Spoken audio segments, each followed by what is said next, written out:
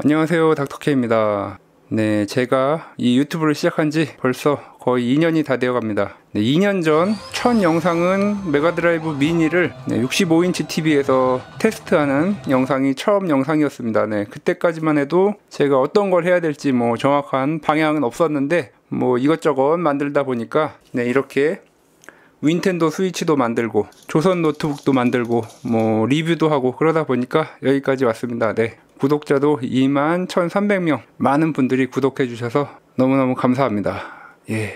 네, 쉴 새 없이 달려왔는데 올 6월 달부터 그러니까 그때부터 조금 성장이 멈췄습니다. 네, 구독자 증가 추세가 상당히 감소를 했습니다. 네, 그래서 저도 쉬어가는 영상들을 좀 만들고 여기 보시면 이렇게 가입, 멤버십도 도입을 했습니다. 이 멤버십을 시작하면서 제가 항상 만들었던 제품들을 여러분들에게 나눠드리고 그랬었는데 멤버십에 가입하신 분들에게 좀 더 좋은 혜택을 좀 확률을 높여서 좀 더 좋게 추첨되게끔 그런 시스템을 도입하려고 했는데 그것이 유튜브 가이드라인에 위배가 됩니다. 네. 랜덤하게 혜택을 주는 것은 안 되기 때문에 저번에도 제가 투표를 해서 많은 분들이 가입 기간이나 그리고 멤버십 같은 거에 대해서 조금 더 가중치를 둬서 추첨하는 방식이 좋을 것이다 라고 이렇게 많은 분들이 투표를 해주셨는데 그 방법은 못할 것 같고 다른 방식으로 진행을 해야 될 것 같습니다. 네, 그래서 이번 시간에는 멤버십에 대해서 간략히 소개를 드리고 어떤 식으로 제가 혜택을 드릴지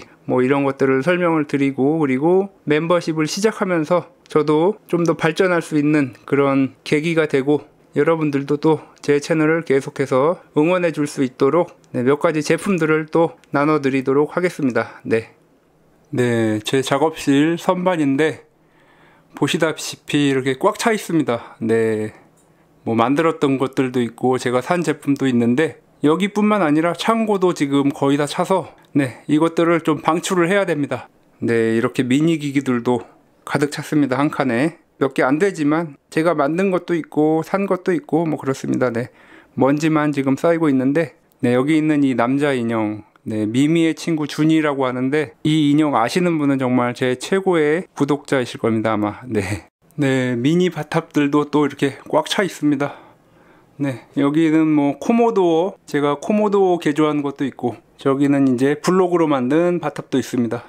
방금 전에 보셨던 닌텐도 스위치부터 여러 제품들이 있고 또 이렇게 쭉 와보면 또 바탑들이 이렇게 또 미니 바탑들이 꽉 차 있네요. 네, 바닥에도 난리가 났습니다. 네, PS4 포터블부터 해서 개조된 아수스 넷북 조선 게임기 조선 노트북 또 XP 노트북 원목 노트북 난리가 났습니다. 네, 제가 사용도 안 하고 먼지만 쌓이고 있는데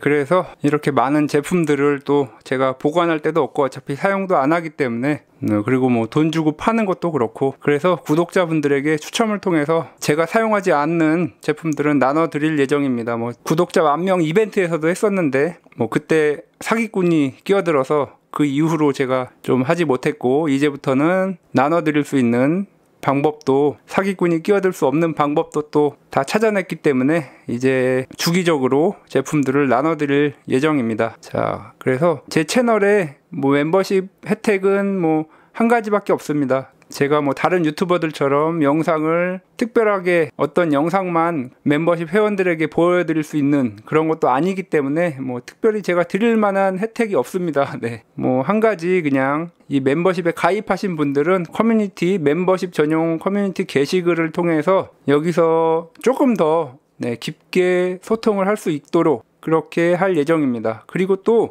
여기서 여러 가지 의견들을 들어서 그런 제품들을 만들고 그 의견을 낸 분에게 그걸 또 드리고 이런 것도 계획을 하고 있습니다. 그리고 제가 개조도 여러 가지 GBA나 PSP 이런 것들을 개조를 많이 하고 있는데 그런 것도 이 멤버십 회원분들 중에서 본인 제품을 한번 개조해 달라 이런 의견이 있고 그것이 영상을 만드는데 좋은 영상으로 나올 수 있으면은 그걸 또 제가 받아서 또 개조를 해 드리고 이런 식으로 그래서 여기 이 목록에는 써놓지는 않았는데 그런 혜택을 드리도록 하겠습니다.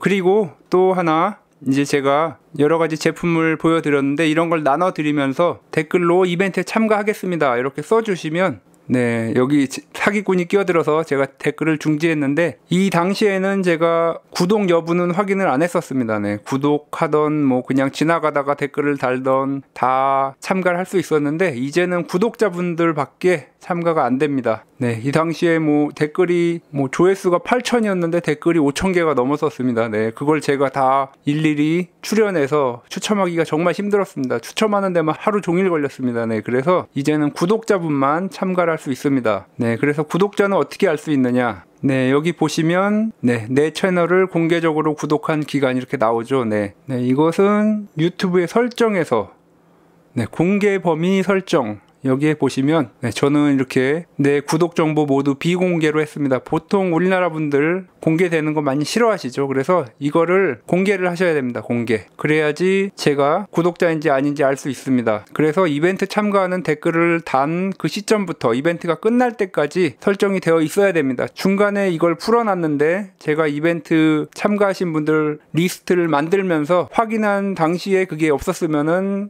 예, 이벤트 참가가 취소가 되는 겁니다. 네. 멤버십에 가입하시면 한 가지 장점이 있습니다. 네. 여기 보이는 것처럼 이렇게 가입하신 분들은 마크가 나옵니다. 뭐 이벤트 참가하고 싶은데 공개하기 싫다 그러면 그냥 이거 한 달 정도 본인이 원하시는 제품이 나왔다 그럼 뭐 한 달 가입했다가 해지하시면 됩니다. 네. 이 정도 혜택이라면 또 이게 또 혜택일 수 있겠습니다. 네. 그래서 네, 그게 아니더라도 뭐 제가 또 여러 가지 신제품을 사서 리뷰하고 뭐 또 여러 가지 개조를 하고 이러는데 또 서포트를 해주시는 그런 의미로 또 멤버십에 가입하실 수도 있기 때문에 사실 제가 만들었던 이 미미 노트북도 뭐 정말 디스플레이도 한번 깨지고 원래 넣으려고 했던 메인보드도 나가고 그래서 비용이 엄청나게 들었습니다. 네, 뭐 그런데 조회수는 뭐 얼마 안 나왔죠. 네. 아무리 정말 이게 취미로 그냥 아무 생각 없이 하는 거라고 하더라도 서포트가 있다면 좀 더 힘을 내서 할 수 있겠죠. 네. 네, 이렇게 멤버십에 대해서 설명을 드렸습니다. 뭐 멤버십에 가입을 안 하더라도 뭐 제 채널에서 드릴 수 있는 혜택 같은 건 큰 차이가 없고 그냥 저랑 소통하고 뭐 그리고 그런 개조라든가 뭐 그런 아이디어를 저와 교환할 수 있는 그런 장점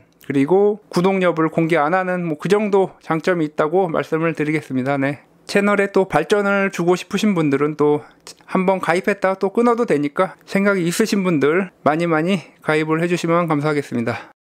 네, 그러면 이제 이 멤버십을 기념해서 뭐 몇 가지 제품을 나눠드리도록 하겠습니다. 네. 썸네일 보고 들어오신 분들은 뭐 아시겠듯이 이번 나눔품들은 바탑 시리즈입니다. 네, 첫 번째로 이 아이패드용으로 나왔던 이 아이케이드라는 케이스로 만든 세로 바탑이 되겠습니다. 네, 뒷면에는 약간 저사양의 산업용 ITX 미니 메인보드가 들어가 있습니다. 그래서 어느 정도 실력이 되시는 분들은 요것만 고사양으로 바꿔주시면 어차피 이 SSD에 다 깔려 있기 때문에 요것만 갈아주시면 뭐 될 것 같습니다. 네. 파워 서플라이도 다 돼 있고 세로형으로 나왔던 역대 아케이드 게임들을 다 모아놓은 네, 세로형 바탑이 되겠습니다. 네, 그 다음으로는 마이 아케이드사에서 나온 스트리트 파이터 2 전용 미니 바탑인데 뭐 스트리트 파이터 2가 스트리트 파이터 2 챔피언 에디션이 들어가 있는데 그게 정상 속도로 플레이가 되지 않죠. 네. 저사양 기판을 넣어서 그렇기 때문에 제가 이 안에다가 파워키디 A12를 넣어놨습니다. 네, 아주 많은 게임들을 즐길 수가 있습니다. 스트리트 파이터 2뿐만 아니라 뭐 킹 오브 파이터 뭐 아주 다양한 게임들을 즐길 수 있게 파워키드 A12 기판이 들어가 있기 때문에 네, 즐기실 수 있을 것입니다. 아, 그리고 제작 영상을 보신 분은 알겠지만 옆면 스티커 상태가 좋지가 않습니다. 네, 그거는 좀 감안을 해주셨으면 좋겠습니다. 자, 마지막으로는 자, 이번에도 마이 아케이드입니다. 마이 아케이드사에서 나왔던 네, 팩맨 게임기인데 이 뒷면에 딥 스위치를 넣어서 네, 이 마이 아케이드 저가형 시리즈를 다 할 수 있게 만들어 놓은 게임기가 되겠습니다. 네, 뭐 갤라그의 경우에는 여기에 버튼이 없기 때문에 따로 이렇게 연결할 수 있는 버튼도 제가 만들어 놨습니다. 네, 이렇게 세 가지 바탑을 나눠 드리도록 하겠습니다.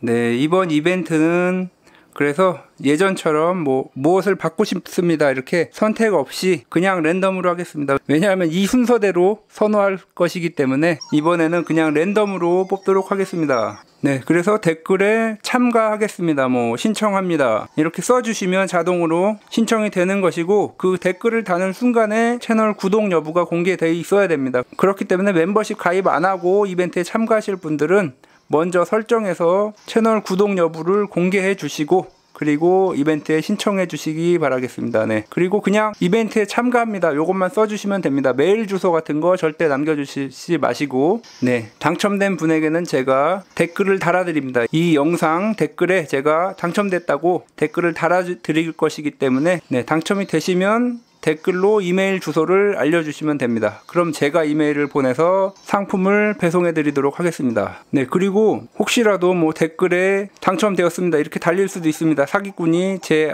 아이콘을 또 똑같게 만들어서. 그렇기 때문에 댓글에 검은색 배경이 있는 것이 제 계정입니다. 그것을 꼭 확인하셔야 됩니다. 네, 또 외국분이 혹시라도 이벤트에 신청해 주시면은 뭐 외국분들의 경우에는 그래서 이것은 안에 배터리가 있어서 보내드릴 수가 없고, 뭐 이벤트 신청할 때 꼭 외국입니다 라고 이야기를 하셔야 됩니다. 네, 그래서 당첨자는 한국 시간으로 9월 5일날 일요일 오후 10시에 발표를 하도록 하겠습니다. 원래대로라면 이게 라이브로 해서 그 어떠한 문제 소지도 없이 라이브로 해야 되는데, 제가 라이브를 또 안 해봤기 때문에 뭐 준비를 좀 해보겠습니다. 어쨌든 뭐 준비를 해봐서 될 것 같으면 라이브로 하고, 아니면 그냥 커뮤니티 게시판에 공지를 하도록 하겠습니다. 게시물로. 네, 이렇게 이번 시간에 멤버십에 대해서 설명을 드렸고, 네, 많이 참가해 주시고 또 멤버십도 가입하셔서 뭐 채널에 도움이 돼 주시고 저도 또 도움이 돼 드릴 수 있으면 좋겠네요. 네, 지금까지 닥터케이였습니다. 다음 시간에도 더 알차고 도움이 되는 정보, 그리고 신박한 DIY로 찾아뵙도록 하겠습니다. 구독과 좋아요도 부탁드립니다. 멤버십도 가입 많이 해주세요.